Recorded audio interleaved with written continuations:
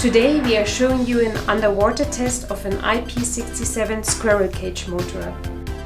IP67 motors are typically used in water pumping stations, cooling systems, flood-prone areas, on ship decks, ports or quay systems. Watertight squirrel cage motors can be flooded at a standstill without any water entry. The motor can be switched on again immediately after the water goes back. Absolutely perfectly fitting components must be precisely installed in a watertight motor. IP67 motors have a waterproof encapsulated motor housing.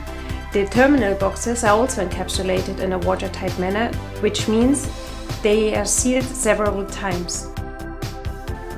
For an underwater or diving test according to the European standard, our motor is completely immersed in water for half an hour.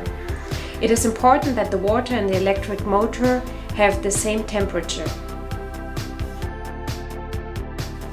Within 2 hours after the test, the motor must be opened to see if there's any water inside, and a function test must be carried out.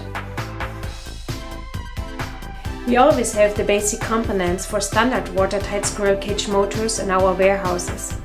Therefore, we can achieve very short delivery times of even large IP67 motors.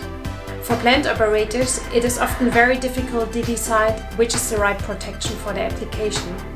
Please don't hesitate to ask us. Our motor engineers will be very happy to help you find the right solution.